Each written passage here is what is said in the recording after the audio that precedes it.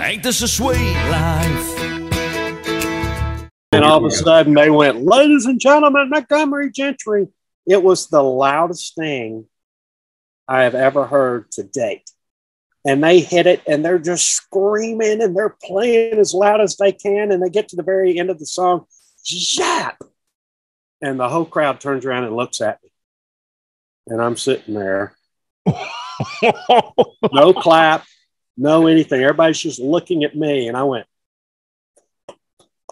And people started clapping. And then they turned around and started watching. It was a total setup. That's amazing. I was so pissed off. I was so pissed off.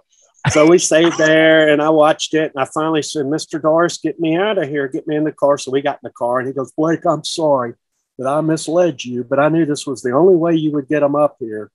So about 4 hours we talked coming home. And I finally said, I'll tell you what, I'll give you the worst record deal in the history of mankind.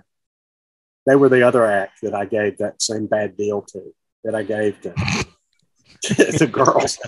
And I said, but we'll figure this out. But the good thing is my friend Joe Skate did figure it out. And we ended up, they did get a real deal. And then they had Hillbilly Shoes and had some hits. And then they slowed down. And then that's when I jumped in and started doing My Town and that. Ain't this a sweet life?